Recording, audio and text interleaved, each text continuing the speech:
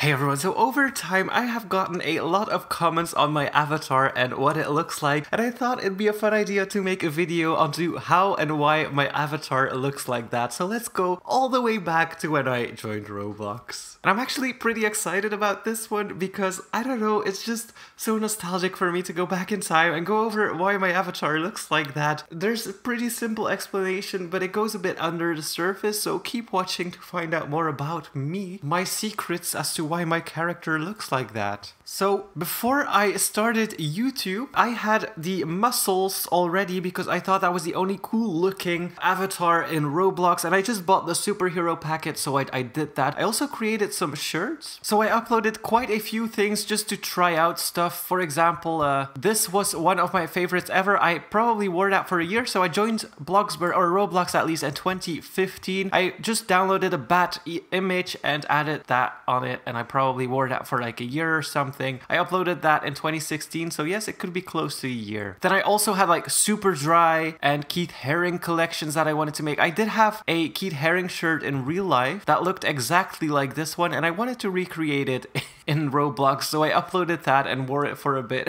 I thought it turned out so cool. And then I had some weird moments as well where I created a shirt with a hole in the stomach that had your belly button pop out for some weird reason. I thought that was so cool. Then I had my dollar shirt, which 32 people bought for some reason. Oh, this one I wore a very long time as well. I loved that shirt, for real. Let me try it on actually. I want to see what I look with it. Okay, yeah. That was definitely what I looked like before I started YouTube with the shirt on. I really loved that one. I was so proud of it. Okay, so I did wear that combined with the other shirts that I made. But yeah, probably this and a palm tree shirt I wore the most. Then I have some art, some nightshade. That's when I fully started learning Photoshop. Then I wanted to play into the hype of Pokemon Go, so I just slapped a logo onto a blank shirt and I sold that. It actually sold 165 times, so that was quite good. We're still not in the YouTube situation. Oh, and I did want to make some Halloween shirts. I actually had the goal of creating like my own store, but the blood looks so bad though. So yeah, I do have a lot of stores here, and then we go on to when I started YouTube. Actually, the first shirt I created for my YouTube channel was the Valentine shirt right here with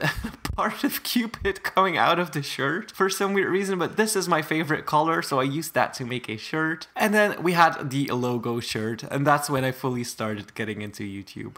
Now, I already had the Muscle Man character, as I said, which is quite hard to wear shirts on because everything bends and there's a lot of like folds in your body and stuff like that. But this is what I looked like when I just started YouTube. And then I started creating videos, which are luckily all privated now, so I did have some videos on Row Citizens. And then I started the little house thingies where I went more expensive and more expensive. But then this is when the grandma era started of me getting into a grandma style because I just bought the curlers. I was still very poor on Robux, and the curlers was something that I thought was funny, so I got that. And as you can see, I had these really weird thumbnails. That's like me trying to be good at Photoshop. But yeah, that's when I started the curler. So that was all the way back in January 2017 when I started uploading. So Granny versus 1000 degree knife. I thought I would get like 1 million views, that thumbnail and stuff like that. And now I look at it in embarrassment. So yeah, we all start somewhere. But my videos were all called Granny something, Granny, I don't know, just like Granny stuff. I even had the Granny face if you look at it like that.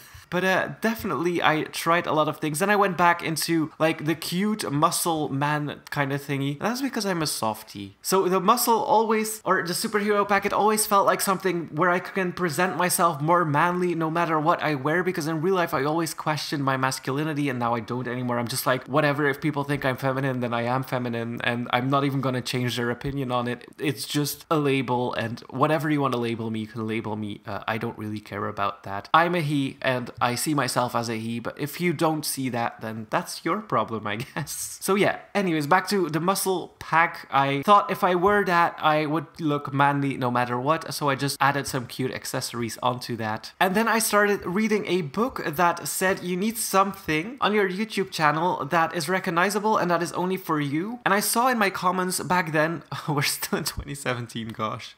And I saw in my comments back then a lot of comments about the curlers. So at one point, I actually need to look for it because I wore that outfit for a very long time. But I need to look for it. I then changed back to the curlers because I was like, okay, I do want that to be my trademark. I think it's something funny and you can combine it with a lot. So going back to my avatar, BramP 2019, I had it before 2019. This is when I started to wear the curlers, and I was still a bit shy to make videos. I was still a bit shy to present myself as how I really am, and that I'm not 100% masculine, or that I'm not really like, I don't know, just like your average dude, you know what I mean? So I'm like, okay, I'm gonna wear curlers just to show my soft side a little bit, and this will help. And then I just got to this hot mess of curlers and a shirt and the superhero package, and it kind of looked like a hot mess of whatever. And that's when I decided to be like, okay, I just should be myself. So I'm gonna keep whatever I have, but I'm gonna go extreme. And this is the first Christmas that I truly went full out, and I started adding some hair, layering some hair. I only found out you could layer hair a year and a half ago, so I started doing that. I just liked how it looked. I don't really care about gender items to clothes, so I was like, okay, people start calling me out for wearing skirts and I'm a man, and I started like, is it a he or is it a she? I'm like, okay, you know what, whatever people think, I'm just gonna go full out. I'm just gonna wear everything cute that I like. This is Roblox. I can wear whatever I want.